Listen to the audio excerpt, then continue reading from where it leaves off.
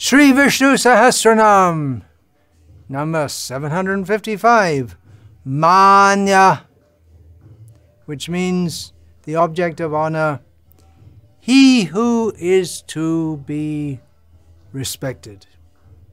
So, God is to be respected. It almost doesn't need to be said at all. It's axiomatic. If there's God, yes, there is God. He's to be respected. Otherwise, what's the meaning of him being God? So there are many names like this, which directly or indirectly imply that he is respectable. Allahu Akbar. God is great. That's how it's often translated. Here in Vishnu Sahasranama also we have names like Stavya. Already, Stavya means the one who is glorified with Vedic hymns. So it's very similar. He's to be respected, and then how is he to be respected? By offering him Vedic hymns and so on. Now, you may remember, if you've been following, that the previous two names we had in Vishnu Sahasranama, the previous two names that we discussed were Amani and Manada. So Mana, here the root, the Mana, means respect. So Amani means he's not eager to be respected. Manada means he gives respect. And Manya, the name we're discussing today, means that he is the one who is to be honored. It's a common Sanskrit formation. Manyaha, one who is respectable. that at the end, the ya, kartavya, that which is to be done, one's responsibility or one's duty.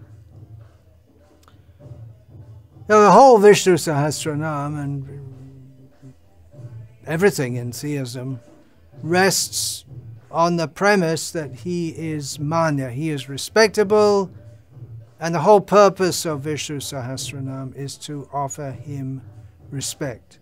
Why should we recite Vishnu Sahasranama? Why should we discuss Vishnu Sahasranama?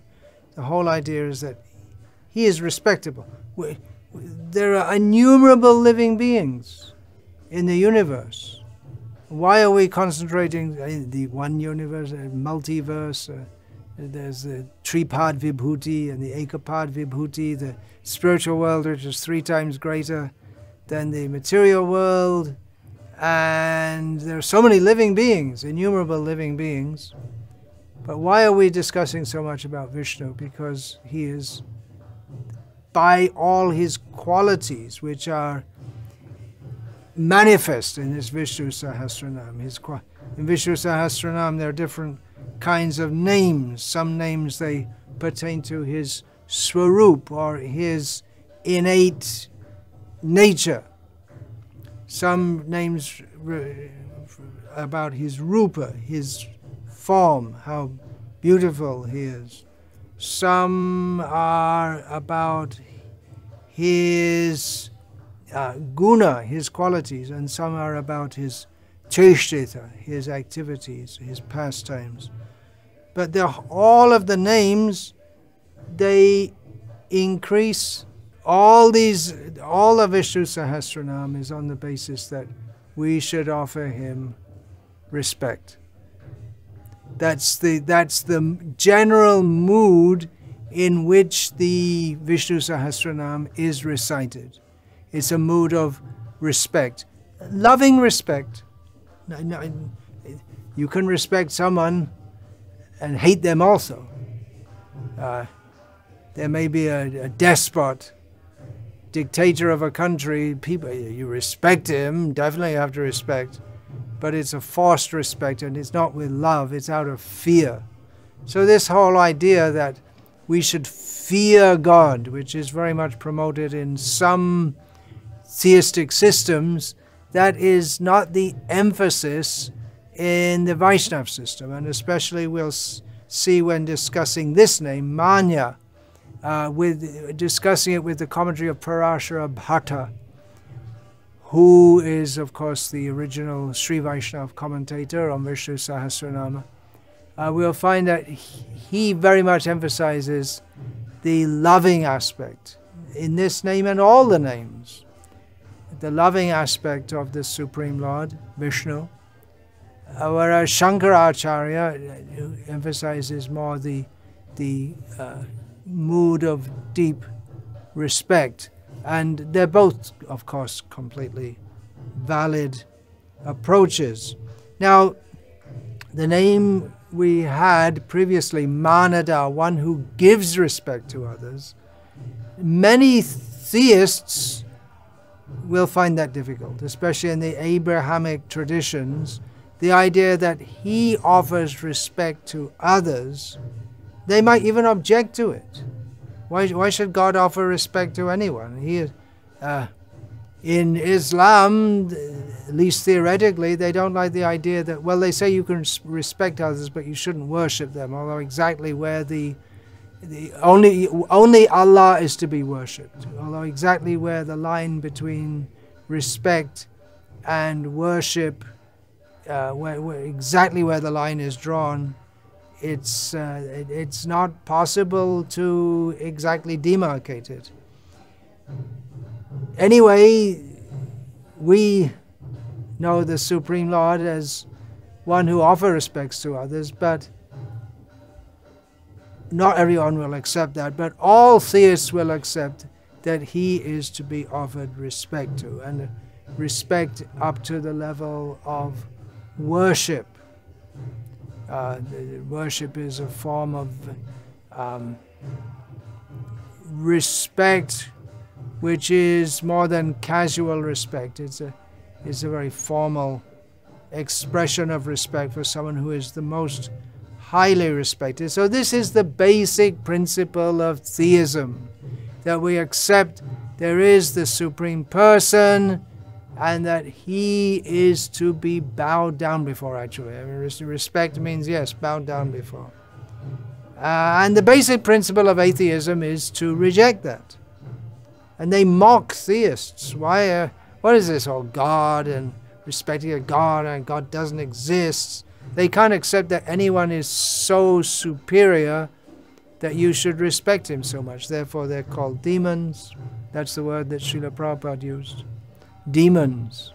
It's a very strong word in English to use to say someone's a demon. But if someone is against the existence of God, if they don't accept that, if they refuse to respect God, even at the most basic level, even someone may be a theist but not a very developed theist, they may not be a big philosopher, or they may not understand.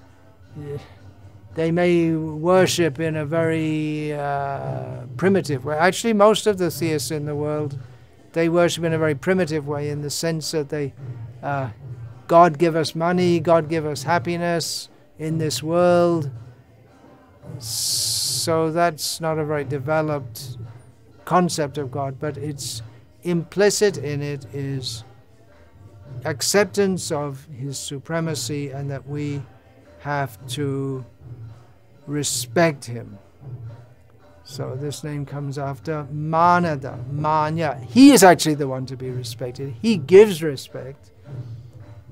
Manada means he who gives respect, but actually, inherently, he is the one who is to be respected.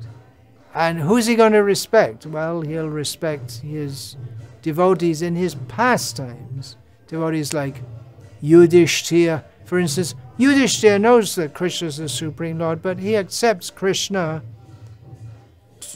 He accepts Krishna as offering respect to him, because he knows it's all part of Krishna's pastime. Yudhishthira also respects Krishna, of course. Some devotees, even in Krishna's pastimes, they find it difficult to accept respect from Krishna. And some prime examples of that are Devaki and Vasudeva. that's described in the Bhagavatam, in Srila Prabhupada's Krishna book, how Devaki and Vasudeva, after Kamsa had been killed, and they felt somewhat uncomfortable being the father and mother of Krishna because they knew he's so respectable. But then Krishna had them covered with the Yoga Maya potency because he didn't like them to be so respectful to him when he wanted to give respect to them. For Nanda and Yashoda, they accept respect from Krishna. Love, of course, but Krishna respects them, his father and mother, and they just accept it because they don't have a concept of him being the Supreme Lord. It comes very naturally to them. Vrindavan pastimes are very natural. In one place, Srila Prabhupada commented that Arjuna, he was naturally friendly with Krishna, but when he saw the universal form of Krishna, he started to think, oh, I was so wrong previously when I was treating Krishna so familiarly and in such a friendly way. Hey Yadava, hey Krishna, hey Yadava, hey Sakha, iti. I was addressing you as Yadava. Hey Yadava, hey come on Yadava. Oh my friend. I didn't know how great you were. And Srila Prabhupada commented that Arjuna actually, in the sense of bhav, he came down because when he wasn't respecting Krishna out of an intimate sense of friendship, then he was, in the term of rasavicha, in the term of his natural interaction with Krishna, he came down to the platform of respecting Krishna. So respecting Krishna is very good. We should respect Krishna, but especially the Gauriyas teach us that there is love beyond surrender. That's the title of an essay by Srila Prabhupada. Actually, it's redacted from one of his lectures. That's the title, Love Beyond Surrender. Surrender means respect, but then there's love beyond that. But first of all, we have to see that he is respectable. We shouldn't start thinking that how he will respect me. Oh, he's Manada, good. Well, I'll have God bow down to me. No, first we have to learn how to respect him. He is, by his very personality, we're talking about there are 4 kinds of names, by his swarup, his inherent nature is to be respected by everyone. Now, it depends where we are on the platform of rasa vichar. If we're very high, then we'll say his very nature is to be respected by others, but I was just chasing him the other day to punish him, Mother Yashoda thinks. Mother Yashoda is not a great philosopher. She's the greatest devotee. She's not a great philosopher. At least she doesn't appear to be a great philosopher. So if one thinks, oh yeah, okay, well, I'll have God respect me, and God will come down and... No. That's true when we're up there, but to get up there, we have to, first of all, we have to respect him properly, because our whole problem in this material world is that we don't properly respect him, and that's why we're in this material world. So we have to learn to respect him properly. Radha Krishna Shastri, one of the commentators,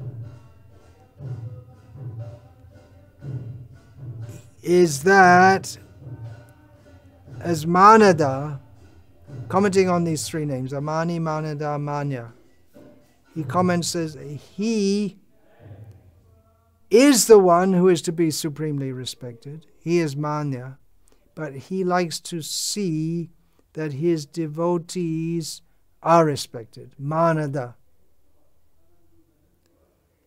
He doesn't present himself. Inherently, he's not thinking, I am the one to be respected. He's in that sense, he's a mani. But he wants to see that his devotees are respected. He's Manada, and therefore he's Manya, Radha Krishna Shastri said. He's most respectable because he doesn't want respect for himself. He wants to give respect to his devotees. Now you may say, well, he does want respect for himself. He's speaking Bhagavad Gita, and he says, Mamekam Sharanam Vraja. He says, Manmana Bhavamadvaito Madhyaji Mam Namaskuru. You become my devotee, you worship me, bow down to me, offer me respect. He does want respect. It's Bhagavad Gita. Come on, how can you say he doesn't want respect? Well, he tells us that because he knows that's what's good for us. And yes, he does enjoy accepting respect also. But what he really wants more than anything, and that's described in Chaitanya Charitamrita, how the scolding of himself by his lovers is more pleasing to him than the recitation of the Vedic hymns by those who respect him. So it's a very high topic to understand. Let's try to respect him first of all. Now, in the Sri Vaishnava Acharya, I was just quoting Radha Krishna Shastri there. He's a Sri Vaishnava Acharya, I presume.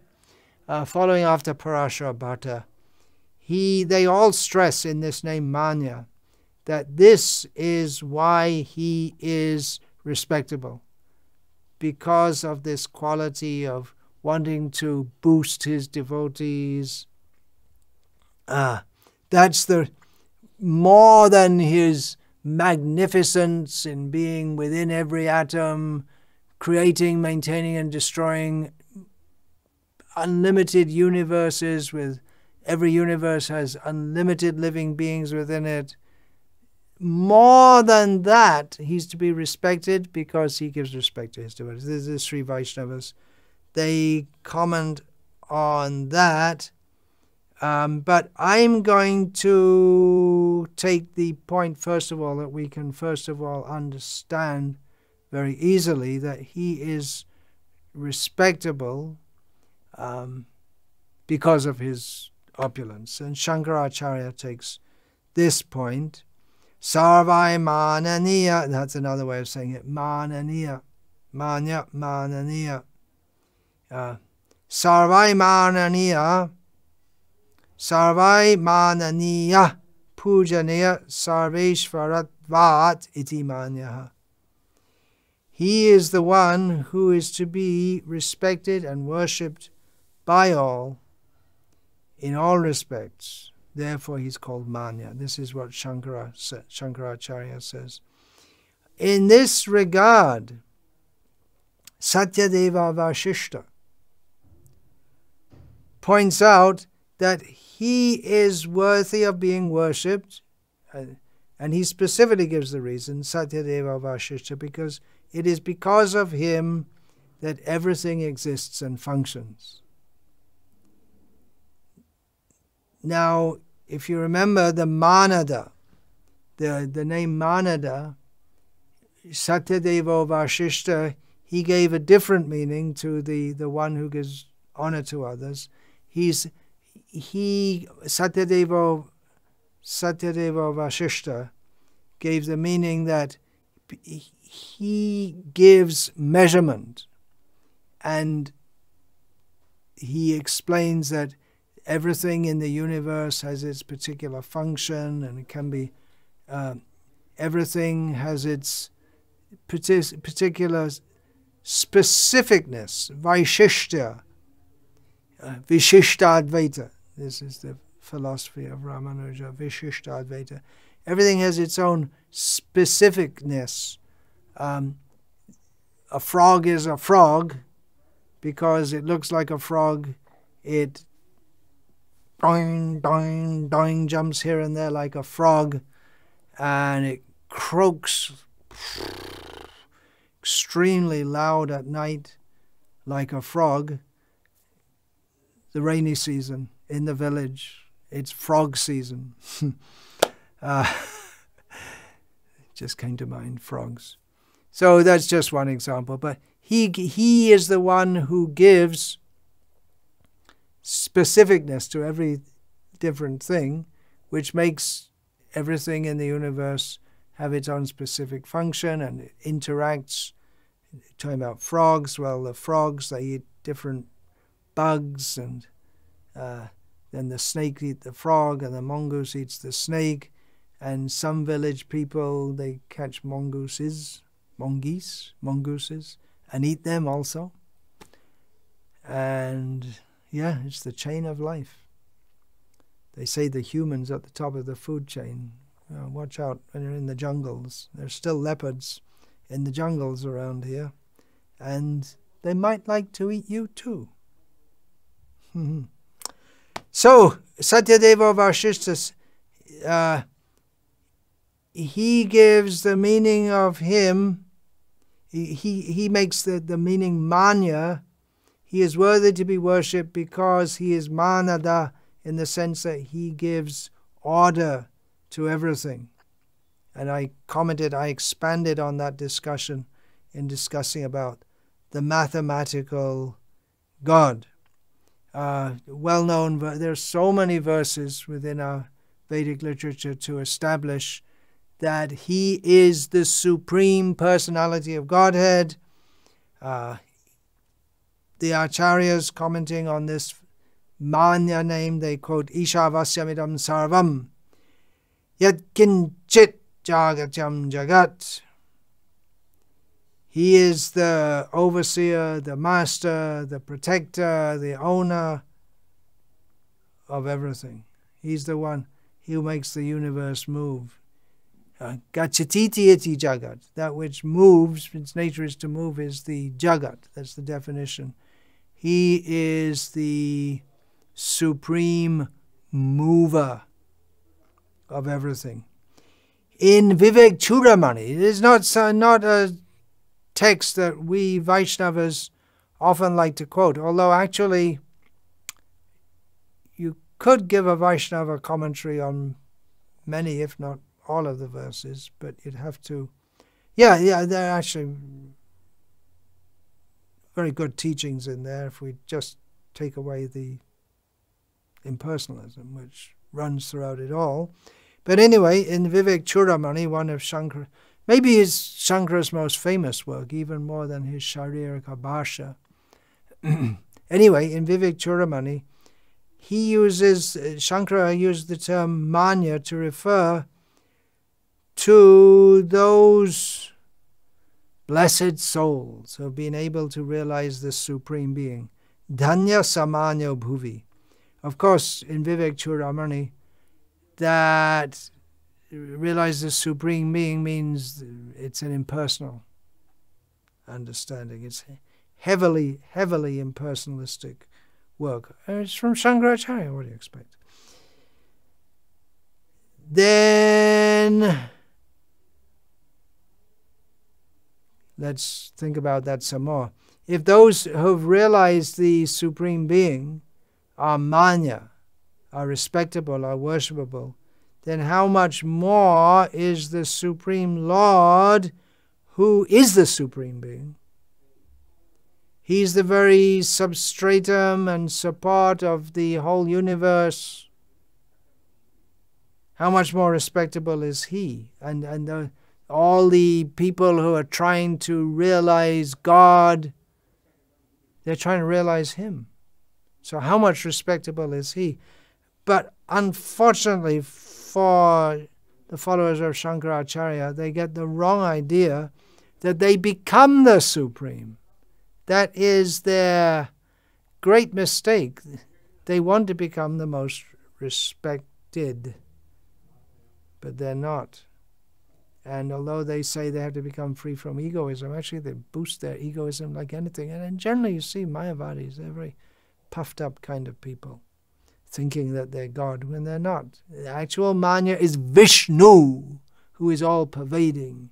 You can imagine yourself to be all-pervading, but you're not. It's only an imagination.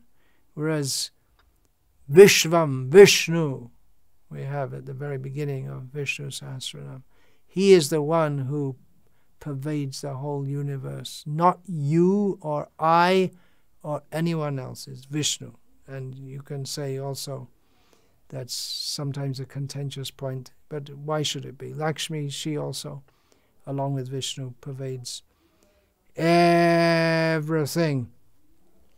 Here is an explanation from the Madhva Sampradaya. They've offered in one exposition of Vishnu Sahasranama, one publication they've brought out. Sarveshvarat Vena Sarvai Pujatvat Manya. Vishnu is called Manya because he is respectable by those who are themselves respected. He is Sarveshvareshvar. He is Sarveshvar. He is the controller of everything, and he is Sarveshvareshvar, those who are the controllers of everything within their own sphere. He is the controller of all of them. And I've often quoted, Yang Brahma, Varunendra, Rudra, Maruta, Stunvanti, Divyai, Stavai. I often quote that in my Vishnu Sahasranama talks. He is the one who is respected. He is offered stava, he is stavya, he is offered prayers of glorification by Brahma, Varuna, Indra, the Rudras, the Maruts, and all the great persons who are themselves highly respected overseers of the universe. In this regard, I will recite one song by Srila Bhaktivinoda Thakur in his series of songs, Sharanagati. Sharanagati means the way of taking shelter of the Supreme Lord. That is by respecting him, not by disrespecting him. So one of the songs, and I'll give an English translation which has been given to this. To me Sarveshvareshvara Brajendra Kumar Tomar Ichai Bishay Srijana Shangha. O youthful son of the king of Vraja, that's Rajendra Kumar, you are the Lord of all lords. To me Sarveshvareshvara. So this is explaining how he is Manya. I'm quoting this to explain how he is Manya by this understanding that he is respected by those who are respected. He is the Lord of those who are lords. You are the Lord of all lords. According to your will, the creation and destruction of the universe take place. And this whole song goes on to elaborate on how Krishna is Sarveshvareshvara. He is the Lord of the Lords. Taba Icha Mato Brahma Karena Srijan. Taba Icha Mato Vishnu Karena Palan. According to your will, Lord Brahma creates, and according to your will, Lord Vishnu maintains. That's very interesting, isn't it? Because Brajendra Kumar is Vishnu, but a little different also in some ways. Tava Icha Mote Shiva Karena Shangha. Tava Icha Mote Maya Srijay Karaga. According to your will, Lord Shiva destroys, and according to your will, Maya constructs a prison. Karaga means prison, and that means the prison house of this material world. Taba Icha Mate Jiba Janama Maran Shamridhi Nipate Dukkha Shuka Shangartan. According to your will, the living beings take birth and die, and according to your will, they meet with prosperity and ruin, happiness and sorrow. Miche Maya Badha Jiva Asha Pashe Fire Taba Icha Bina Kichu korite na pare. The tiny soul, the jiva, bound up by Maya, vainly struggles in the fetters of worldly desire. Without your sanction, he is unable to do anything. Tumi tu rakho ka palaka ama, toma charan bina asha nahiya. You are my only protector and maintainer. Except for your lotus feet, there is no other hope for me. Nija bala cheshta prati bharasha charya, tomari chaya chinirboy karya. No longer confident of my own strength and endeavor, I have become solely dependent on your will. Bhakti binoda ati dina okinchan, tomar ichaitar jivana maran. Bhaktivinoda, presenting himself as very low, fallen, and having nothing in this world except Krishna, says that by your, referring to Brajendra Kumar Krishna, by your wish, he, Bhaktivinoda, lives or dies. So this is where this Manya comes to. Then, by understanding him to be totally respectable, because he's totally in control of us, he gives us a little minute independence which we can use to surrender to him, and this understanding that he is the supreme, he is to be respected, then we should surrender to him. That's the whole point which is being brought out in this song by Srila Bhaktivinoda Thakur. From the Madhva Sampradaya again. Manyo nitang cheshta yitong yogya anyasa bhavatiti manya. There is none to make him act, and he himself acts out of his volition. Hence, Vishnu is called Manya. In other words, he's not forced to act. He does what he likes. He's independent. He's in a completely different category to all of us, and therefore he is Manyaha. He is to be respected. Hare Krishna. So let's respect him and love him and surrender to him by chanting Hare Krishna, Krishna Krishna, Hare Hare, Hare Rama, Rama Rama, Hare Hare. All glories to the all-glorious, all-respectable, Supreme Personality of Godhead, who is known as Vishnu, and many other names also, but at least 1,000 names.